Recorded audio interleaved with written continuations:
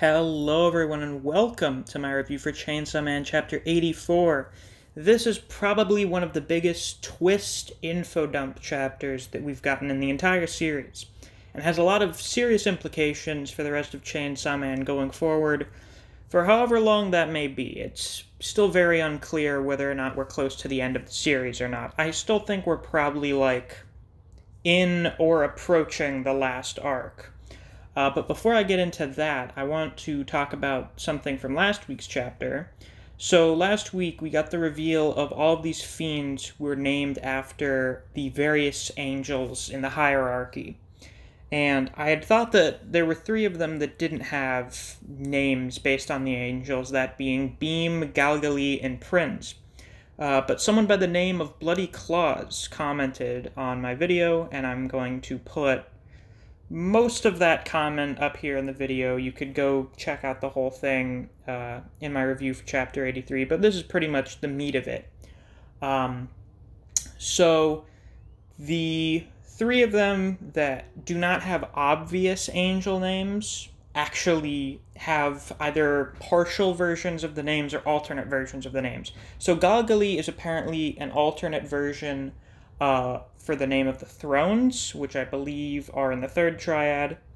Then you have Prinz, who is the first part of Principalities, and then Beam, who is the last syllable of Cherubim. So that's all very interesting. And the other stuff that they talk about in this chapter, in this comment, are very interesting as well. It's of note that the only one that seems to be missing is the Dominions.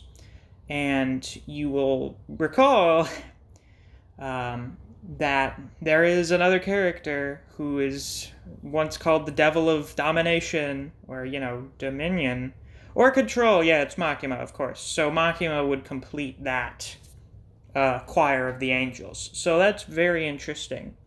Now, getting on to this week's chapter, we have found out some fascinating stuff. So, first off, we find out why the devils fear the Chainsaw Devil so much.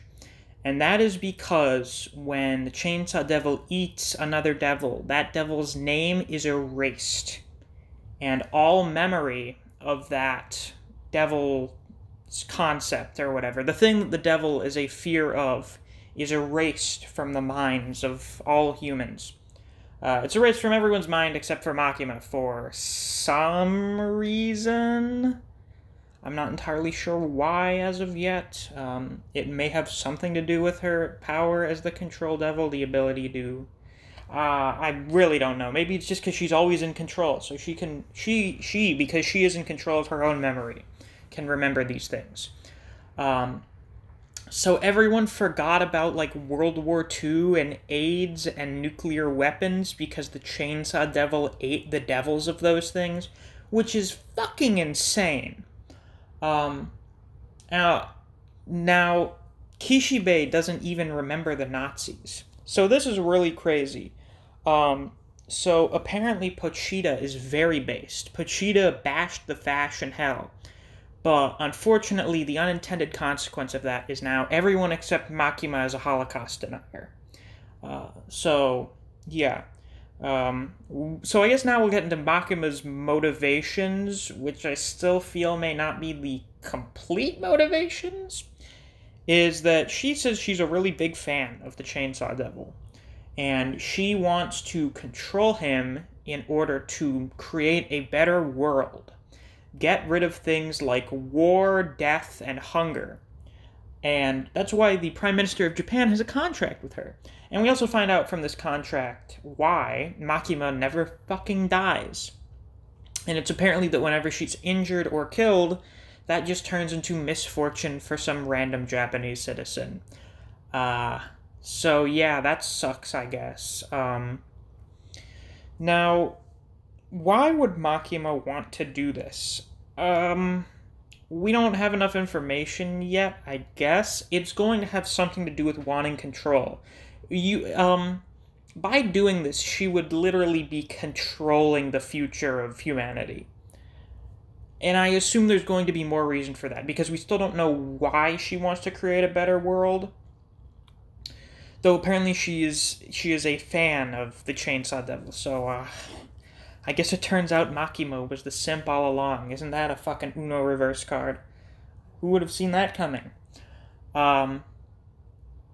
But I've seen several people saying, with the reveal of this motivation, is that, oh, Makima, wow, there actually is no villain. Makima actually does want to make the world a better place by getting rid of all of these bad concepts and stuff. And to those people, I would say, no, stop, you're being dumb. There are a number of villains with good intentions. You know, like Thanos. Hey, I'm going to wipe out half the universe so that everyone's life is materially more enjoyable. So, Kishibe not knowing that the Holocaust happened, everyone forgetting about World War II, do you really think that's a good thing that everyone forgot about that? Do you know why we say, like, never forget the Holocaust and stuff? Is because that when you forget really bad shit like this, it's bound to happen again. Because there's then no past to learn from. Now, I don't know how Makima, like, erasing war and hunger, we're getting into really weird meta shit here. But if Makima did, let's say that she makes it impossible for bad things to happen, everyone is going to basically spend the equivalent of staring at a wall for the rest of their lives. In case you're not aware, the negative aspects of life make the positive aspects of life, you know, worthwhile. Because when everything is just positive all the time, it's not really positive, it's just being there.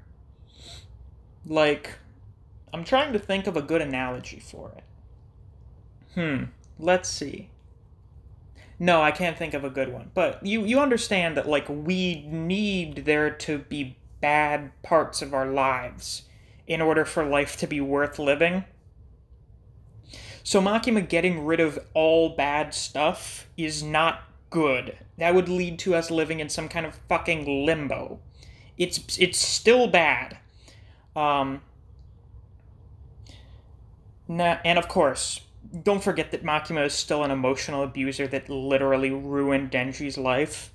So she's still gotta die for that.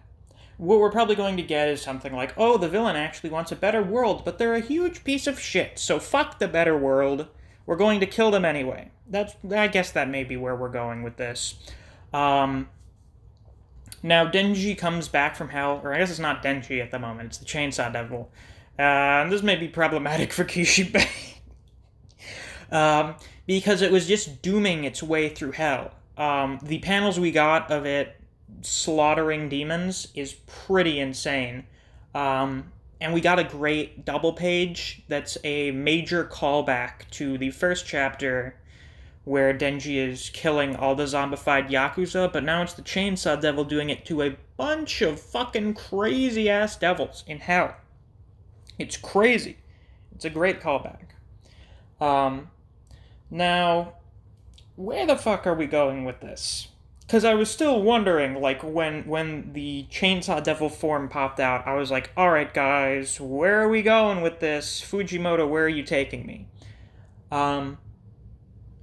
So, this could go in any direction, really.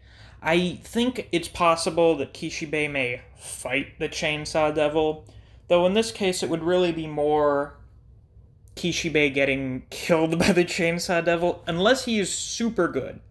Because Kishibe says he's the best devil hunter. He's the strongest devil hunter out there.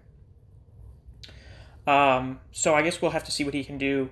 And he apparently barely has anything left to trade for his contracts, but you know. You think Kishibe really gives a shit? He literally said he'd much rather die hunting devils than just, like, rot away with dementia with his pension in some kind of retirement home. So that may happen. But also, it seems like we're going to have a Chainsaw Devil versus Makima fight. Because Makima said that if she defeats the Chainsaw Devil, she'll be able to control it.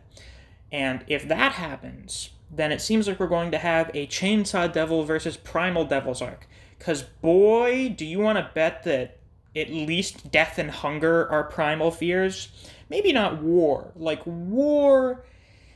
It depends on what they mean by war, if she means war or conflict. Because conflict, oh yeah, that's primal. I mean, as soon as humans possessed, like, sapience, we were fucking beating each other to death with rocks. Hunger, of course, I mean, there are literally billions of people that are hungry all the time. And then death, I mean, are you shitting me? Like, almost everyone is afraid of dying. And you're lying if you don't at least have that little twinge of uncertainty about what happens when your life ends. So I guess if Makima gets control of the Chainsaw Devil, that's probably the direction we're going in. And if she doesn't, she's just going to get eaten and erased. But apparently she'd be totally into that, because, you know, big simp for Pochita. In which case, I have no idea where we're going to go if Denji eats Makima. I mean, we still may get a Primal Devil thing, because you had the Hell Devil, like, bringing the Chainsaw Devil into Hell. And if the Chainsaw Devil is, like, manifested back, the Primal Devils are going to be like, alright, we gotta teach this kid a lesson, or something. Something like that. I don't know. Once again, I hope Kishibe doesn't die. They need to fucking kill that Prime Minister guy. The Japanese Prime Minister in Chainsaw Man. I feel like I should specify this. I have no idea if saying they need to kill the Japanese Prime Minister is something that would get me in trouble if I don't specify if I don't specify that this nameless fictional Japanese Prime Minister needs to be killed in order to stop Makima. That would be a good idea. And I guess if the Japanese Prime Minister made a contract with her, then I assume most of public safety is aware of her being the Control Devil. In which case, why are they fighting her? Is public safety doing something against the wishes of the Prime Minister? Or has the Prime Minister himself been like, alright, fuck this?